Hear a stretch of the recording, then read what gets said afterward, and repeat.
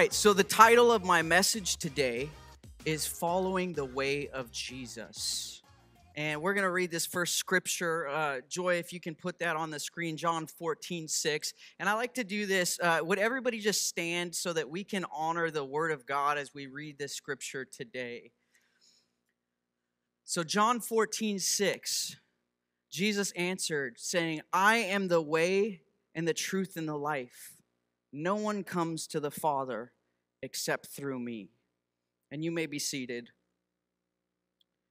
Jesus famously said, right, I am the way, I am the truth, and I am the life. And I think so many times we focus on Jesus being the way or Jesus being the truth, right? Jesus is the truth. He is the Word of God incarnate and Jesus being eternal life, right? But I think so often we just kind of gloss over Jesus being the way and what that truly means. What does it mean that Jesus is the way?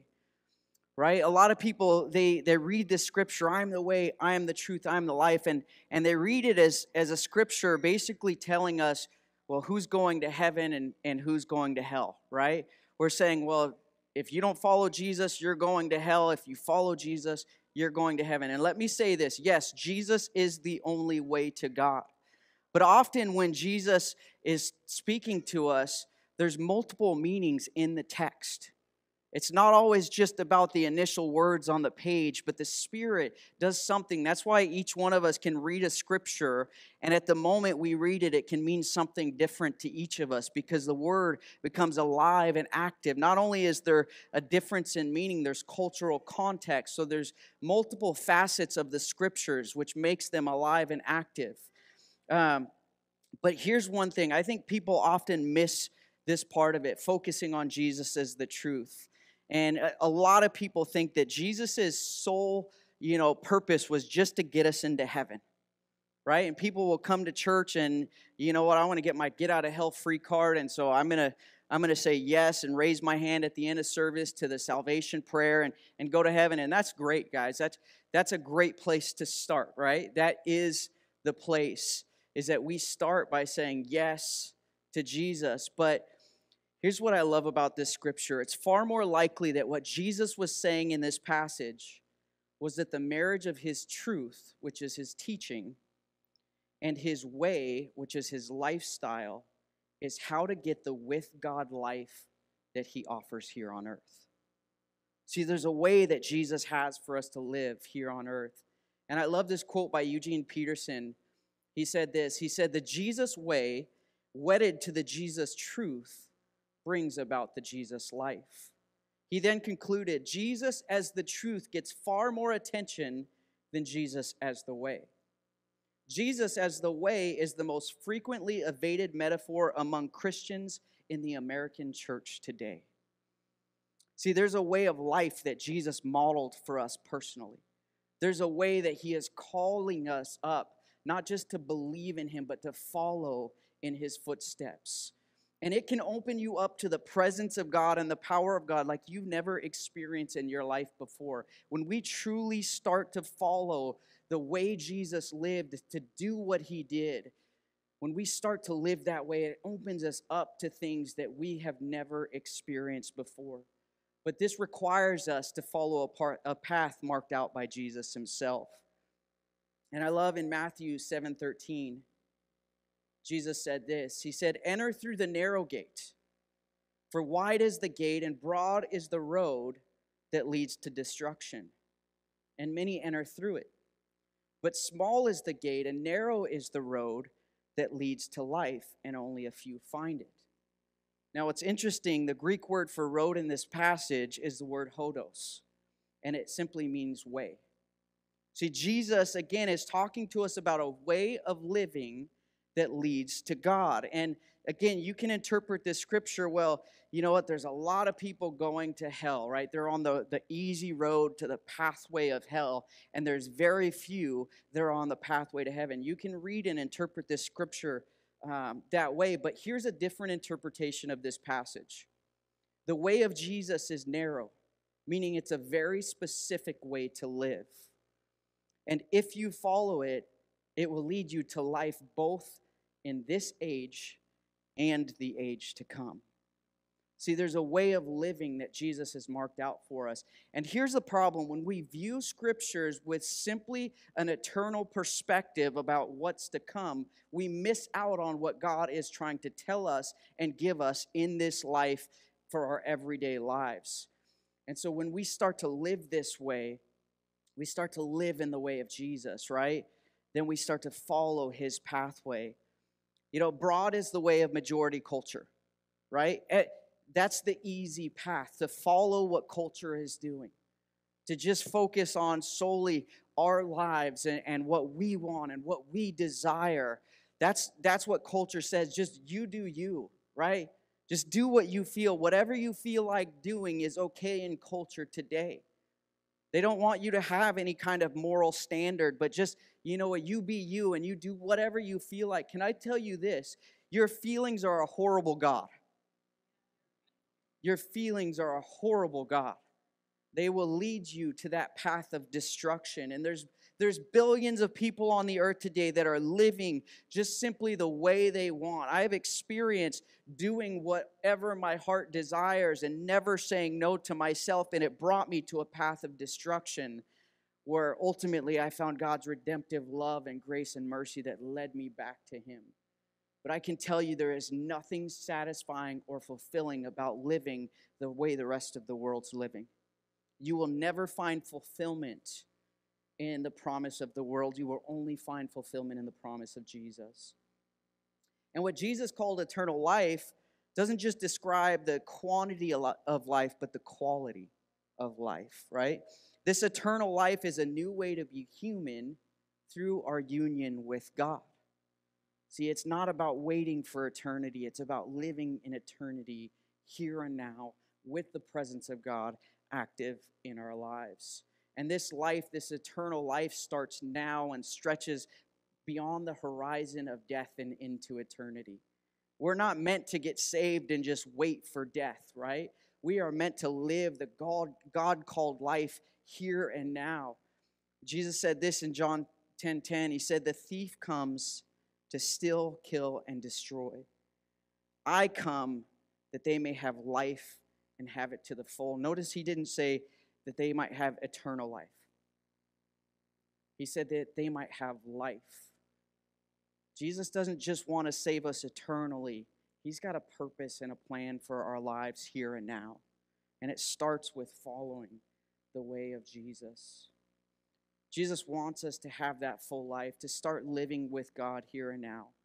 Now let me define what following Jesus actually means, because in the American church today, following Jesus really means just believing in him, right? People raise their hand at the end of service and say that salvation prayer, and then they go on about living their lives.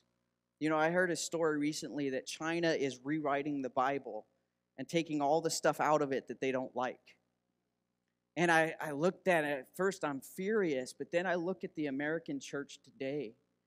And although we're not physically rewriting it, I can tell you there's churches all around us that are picking what they want to hear and picking parts of scriptures that they want to teach and twisting them to mean what they want them to mean. And they're not standing on the truth of the Word of God. And so we have to get back to believing what Jesus says. There's a way that he tells us to follow him, right? It's not just getting saved. That's a great start. That's where we all start from. But Jesus, he calls us. He says, "Come and follow me." Notice he doesn't say, "Come and believe in me." He says, "Come and follow me." Belief is the beginning. It's the seed that's planted in our souls where we start to come to life. But he wants us to move beyond the elementary things. He wants us to follow him, to become more like him, to allow him to shape us every day of our lives. Jesus is looking for followers, disciples, or my favorite term is apprentices. I love that because for the last 25 years, I've been an electrician, and so I understand apprenticeship. You know, and Jesus is calling us in that same way to follow him every single day When I was an apprentice, every day I went to work and worked for one journeyman or master that taught me how to do everything that I do. And I would imitate how he did the work. I would imitate his behaviors and his habits and his patterns. All of these things, I would imitate them until I became efficient on my own, and then I lived in that way. And that's what Jesus is calling us to do, to be an apprentice or a disciple of him. And so if we're going to follow Jesus in the way of Jesus, there's a few things we have to learn. And I'm going to share a couple of things with you today. And guys, this is just the tip of the iceberg. But I feel like this is a really good place for us to start. So if you're taking notes today, write down this first point. My first point today is if we're going to follow the way of Jesus, we must take up our cross. And guys, I've heard this saying and this preached in churches for years. And one of the things that drives me the most crazy is when you go to church and you hear a different language called Christianese, and it sounds really great, but how does that apply to my life? How on Monday morning at work do I take what I heard on Sunday and apply it to my life on Monday? And so we're going to break this down here shortly.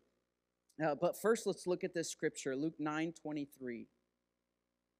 Luke 9:23 said, Then he said to them all, if anyone desires to come after me, let him deny himself, take up his cross daily, and follow me. Notice if you look at that in my notes, I underlined deny himself and take up his cross daily, right? And it's interesting. Let me give you some context on this passage of Scripture. So in Luke 9, what had just happened was Jesus and his disciples, they just fed the 5,000, right? And so they'd just done this massive miracle. And people are starting to believe in Jesus. And then Jesus pulls his disciples away and he asks them a question. He says, who do the people say that I am? And they say, well, some say that you're John the Baptist reincarnated. Some say that you're Elijah or a prophet. And he looks at him, he says, who do you say that I am? And Peter's like, you are the Christ, the Messiah, right? And so what we're looking at in this scripture is Jesus is addressing people who have come to believe in him, right? Even if some of the people, they're not quite there yet, they believe he's someone special, they might not have an understanding that he's the Messiah, but clearly the disciples at this point know this is the Messiah, this is the Son of God. And I find it very interesting, the first thing that Jesus tells people after they believe in him is to deny themselves. It's interesting. After the belief, what's the first thing? Deny yourself. I don't know about you guys, but in the world we live in today, self-denial is not really high on everybody's priority list.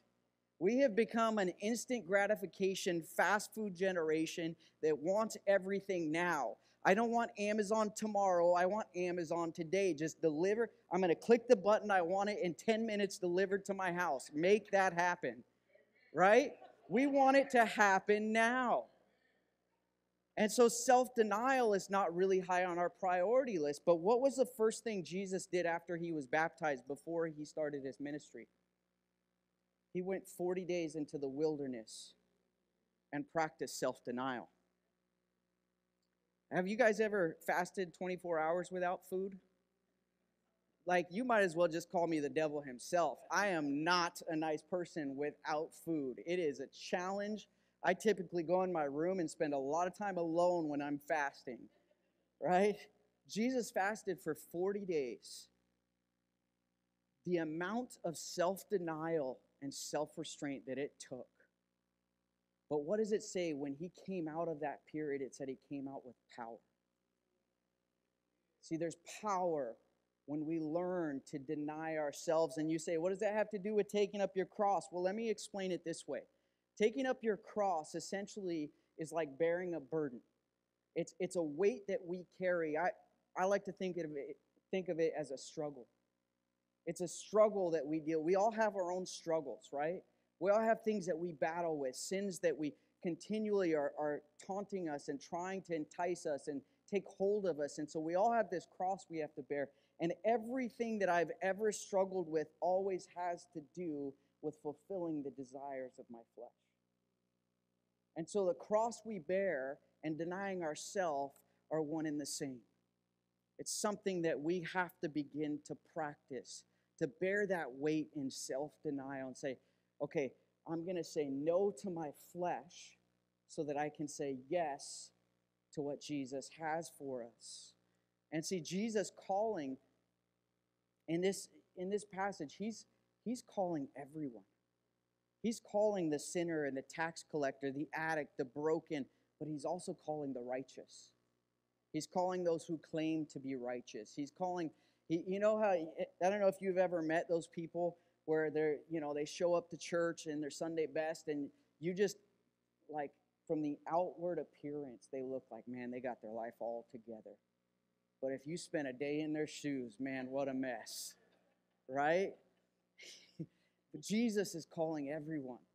He's saying, come and follow this way of living. But can I tell you that following Jesus in this way will cost you? I'm not ever going to be one of those preachers that, just come follow Jesus. Your whole life will be better. I mean, I can put it this way. I don't understand how people do life without Jesus. Because the difficulties and the challenges are going to come whether you follow Jesus or not. But when you have Jesus at the center of your life, at the core of your life, you aren't alone in your struggle. He's with us in the eye of the storm. He's there to comfort, to restore. When we walk through trauma, when we walk through difficulties, He's there to comfort us and heal us and restore us. And this is the way that Jesus wants us to live. Amen? So if you follow Jesus, you will have to stand on the truth of Jesus and declare the love of Jesus while living in the way of Jesus. This is not an easy task. It is really easy to declare the truth without love and without living by example. There's a lot of Christians that will condemn everything and everyone around them, and what they're saying might be truth, that yes, this is a sin, yes, this is a problem. But notice how Jesus delivered the truth. He delivers the truth in love, and He lived it out by example. And this is what Jesus is calling us to be a people of truth. And my pastor once said, he said, it's one thing, we are called to stand on our beliefs and not waver. But it's one thing to tell people that they're in sin with judgment, and it's another thing to call people up from their sin with love. Right? And so how we live out the gospel, how we live out the love of Jesus is going to matter. And I can tell you this isn't easy. Right? The real truth and love that God declares are not widely accepted in culture today. You'll have people rise up against you. You'll have people mistreat you and talk bad about you. But I can tell you, if you are walking in the way of Jesus, the protection and the grace of God will be on your life in a way that you've never experienced before. I love this story I was just reading the other day where Paul got stoned and they thought he was dead, and then he got up and went to someone's house, and he counted himself worthy of being persecuted. He counted himself worthy. Multiple times you read about the disciples being beaten, and they counted themselves worthy. They counted themselves worthy to be persecuted for the gospel. I think persecution is probably the furthest thing that we want to experience in our life. And I don't blame you. I'm on that same boat. I do not want to be persecuted. But are we willing to follow Jesus no matter the cost? Are we willing to go down a road that might be difficult? Because I can tell you this, following Jesus will require you to reorder your entire life around Him. It's going to require you to put Him before your job, before your money, before your entertainment, before your family. It's going to require him to place him at the center of your life. But this is what I can tell you. When you put Jesus at the center and reorder everything around him, things in your life will start to work out. There's a reason in our solar system everything rotates around the sun. Everything in our life is meant to rotate around the sun. Our lives are meant to rotate around Jesus. Jesus goes on to say in Matthew 10:38, he says, "And he who does not take his cross and follow after me are not worthy of me." See, we all have a cross to bear. We struggle in different areas, but I believe that we can sum up most of our struggles by simply calling them the flesh. And I love what R.C. Sproul said. He said, "The great triad of enemies for Christian growth contain the world, the flesh, and the devil." Right? The world being the cultural influences that try to shape us every day, that try to wear down the morality that we have in our lives to accept everything is okay. Culture, the world trying to shape us. The flesh being what we desire in our hearts, in our minds, in our physical bodies. Right? And the devil being the father of lies and the accuser. But one of our greatest enemies is the temptation to give our flesh whatever it wants. Every single day, we are going to be faced with challenges in our physical body, in our minds, in our hearts of what we want to do that conflict with the Spirit of God inside of us. Paul even tells us, right? He's like, in Romans, he's like, I don't know why I do the things I don't want to do. What I want to do, I don't do, and what I don't want to do, that's what I end up doing, right? Paul tells us that. This is not a new struggle for us, but our flesh is a thing that will continually battle against our spirit. We're in a constant struggle with our flesh. To take up our cross means that we're going to choose to say no to the desires of our flesh and say yes to the way of Jesus. And so let's make this practical, right? I'm going to give you a couple of scenarios just to make this practical, what taking up your cross could look like in your life. Let's say that you wake up every morning and first thing you do, you put on the news. Last thing you do at night before bed, you put on the news because, you just want to know what's going on in the world today and you want to stay with current events. But you find your life is full of anxiety and stress and anger. You're angry because of how bad the world is out there. And your life starts to be overcome with anxiety, and it starts to bleed out on your family and on your relationships and on your mental wellness. Right? Taking up your cross in that scenario would be, you know what? I'm going to say no to starting my day with the news of the world, and I'm going to start my day with the good news of Jesus. Right? It's a simple, it might not be simple for all of us. Some of us really love the news.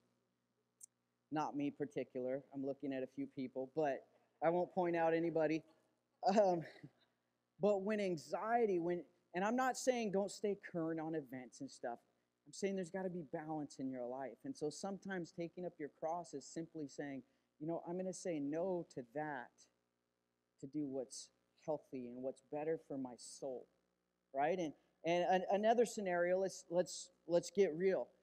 Let's say you struggle with lust, pornography, and you're constantly watching Netflix and movies that are showing nudity and adult content, and it's filling your mind with impure things, right? Taking up your cross in that scenario is saying, you know what? I'm not going to watch that show anymore because I know in that show there's inappropriate content that is causing my mind to go to unhealthy places.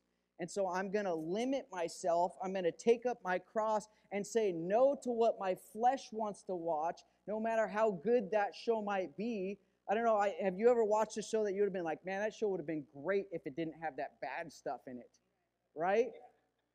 Taking up our cross in that scenario means I'm going to say no to watching that show so that I can say yes to the purity of my soul, right? Or let's say another scenario, last one. Let's say that you are always so busy, right? I can't tell you how many people I've talked to say, I don't have time for a devotional life. I don't have time to spend in the Word of God or in prayer every morning. I just don't have time. But throughout the day, how many of you get those alerts on your phone for how many hours a day you spend weekly on your phone? Right? We are filling every moment where we don't have something to do with the device in front of our face that has either a negative influence on us or a neutral influence on us. Occasionally, we'll put on a worship song or maybe do our devotions on our phone. But most of the time, it's scrolling, it's playing games, it's doing something that has no positive influence on your soul. So taking up your cross in this scenario would say, you know what, I'm gonna limit the amount of time that I spend on my phone, and I'm gonna make time to spend with the creator of the universe. So those are just a few practical examples of saying no to your flesh and taking up your cross and following him.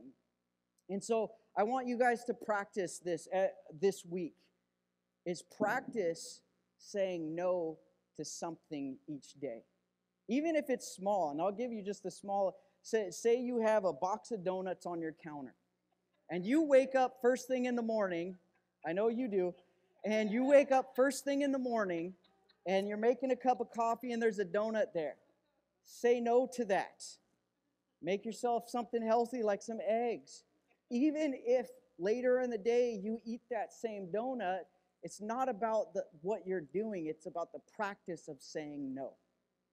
And if you can build on the practice of saying no, you will see drastic changes in your life. And so once we start taking up our cross, we start learning to say no to our flesh. It leads me to my second point. If you're taking notes, write this down. We have to learn how to slow down. Life has become so busy that most people just don't have time for God. Imagine if your way of life were to be unhurried with Jesus. You'd feel the presence of God. You'd hear his voice better. You'd experience his grace and his wisdom in your relationships, at your work. If you took time to spend with Jesus in an unhurried way of living, to say no to the distractions of the world, it would change you from the inside out. And we see Jesus' example in Luke 5:16. It said, but Jesus often withdrew to lonely places and prayed. In Mark 1:35, it says, very early in the morning, while it was still dark, Jesus got up, left the house, and went off to a solitary place where he prayed. You know, if Jesus did his prayer and devotion first thing in the morning, I think it's a good bet that we should probably fit that into our lives as one of our spiritual disciplines as well. If Jesus needed to get away before he started his day, I think we probably need to have some alone time with God before we start our day as well. The psalmist said in Psalms 46:10, be still and know that I am God. What does it mean to be still and know God? This is probably one of the most neglected parts of our spiritual life today. We're so busy that we just don't have time for God. We don't slow down and create enough margin in our lives to spend with God. We have to have the room. And I love what Corrie ten Boom said. If the devil cannot make us bad, he will make us busy. And you'll notice that Jesus was never too busy. When he was going somewhere, he always created time and space for those who needed him.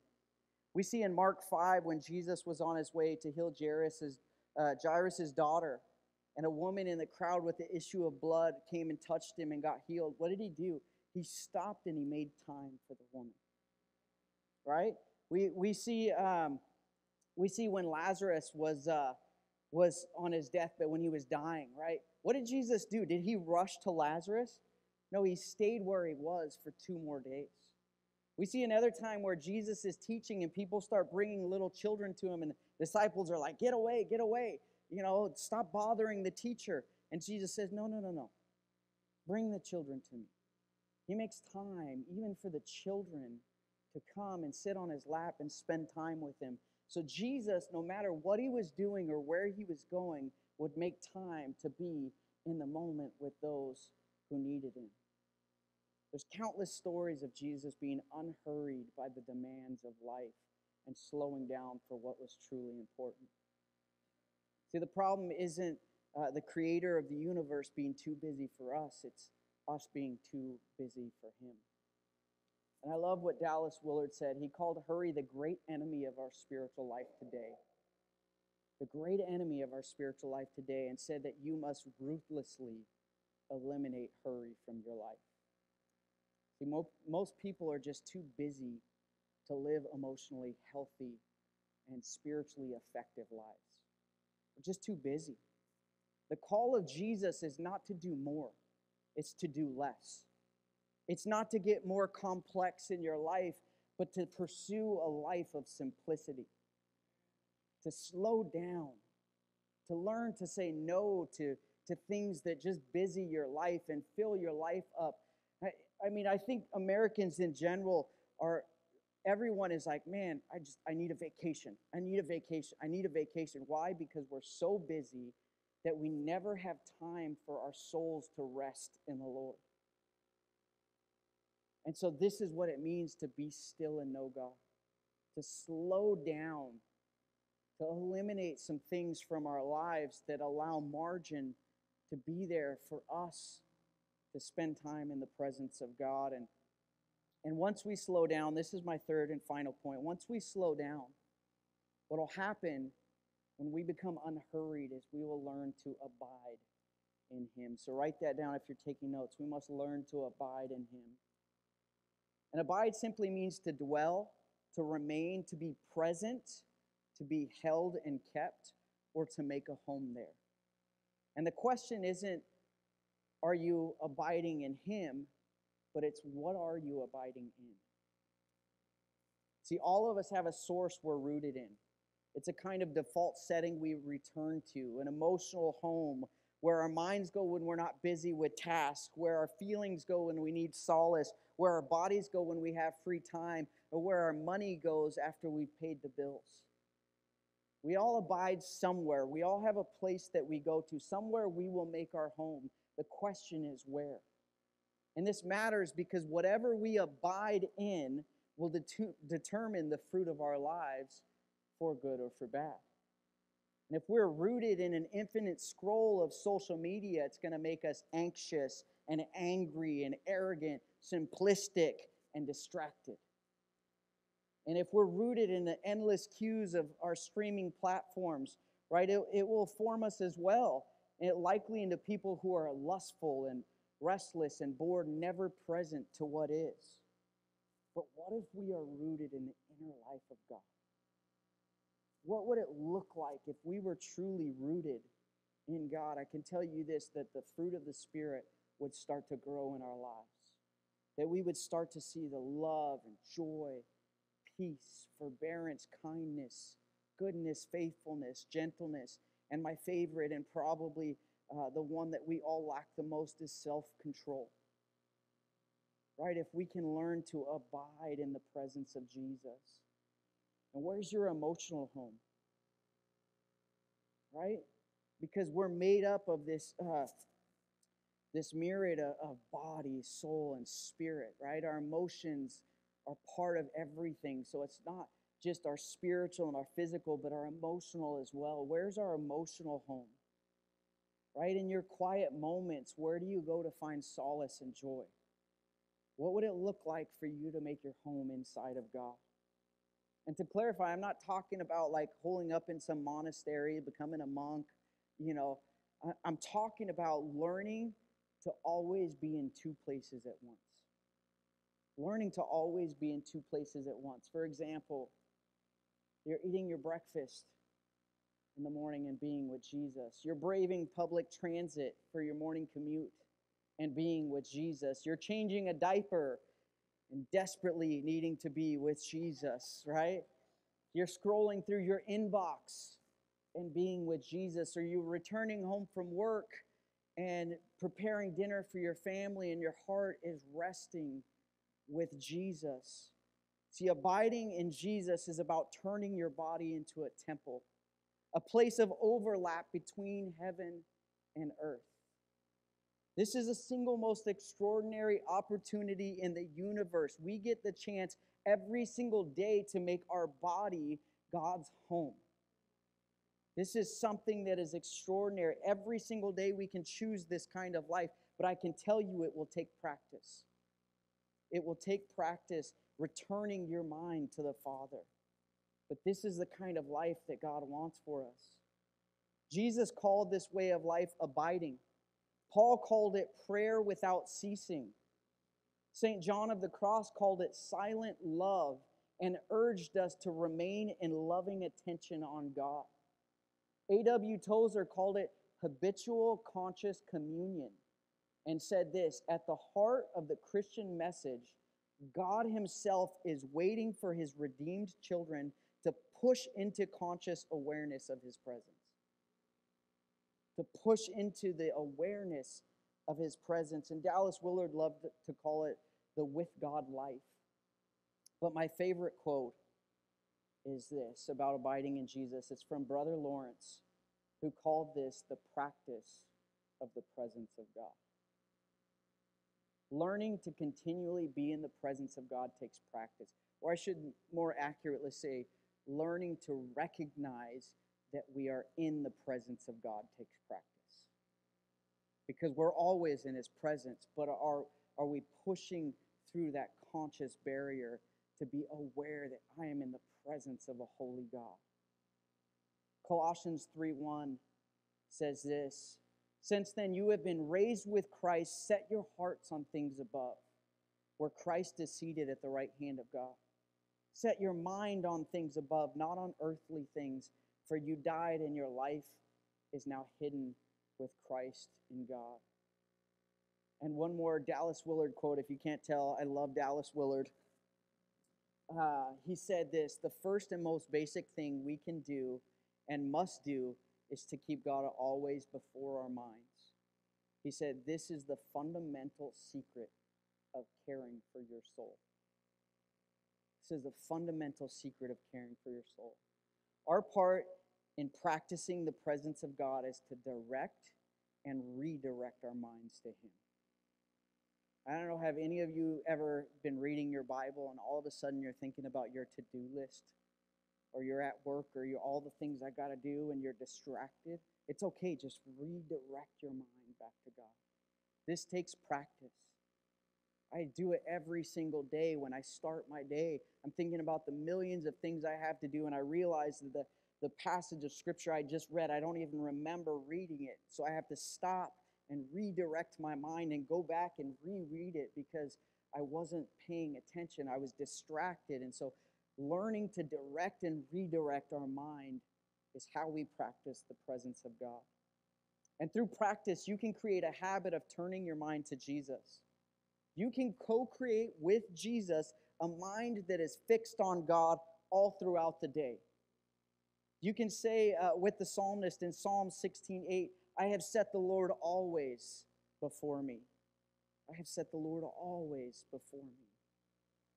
So each time you get a little mental break in the busyness of your day, that split second after you hit send on that email, or those quiet moments when you're at a red light, turn off the music, or those first conscious thoughts when you wake up in the morning, we have to practice turning our minds to God, recognizing that the God of the universe not only died for us and saved us, but wants to live life with us each and every single day of our lives. And eventually, your mind and through it, your entire body and soul will anchor itself in God. You will abide in him. Guys, this is stuff I've been practicing for years now. And I remember where I started and the journey that I took along the way. I remember learning self-denial and saying no to things. I always like to tell this story when I was following Jesus, and I'm in construction, right? I'm an electrician, and the language on people, you can only imagine, right? Well, there was a period of my time where I talked like everybody else until the Holy Spirit started convicting me and saying, you know what? That's not a good representation of who I am.